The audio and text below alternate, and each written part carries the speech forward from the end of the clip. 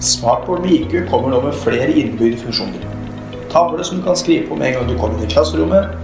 Notatene lager seg direkte i tavla eller på telefonen. Nettleser til ulike nettsider.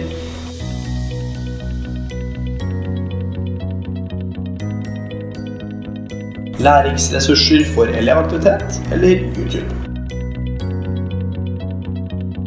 En annen funksjon som ligger innebygd i skjermen er trådløs speiling av hvilken som helst telefon eller nettbrett.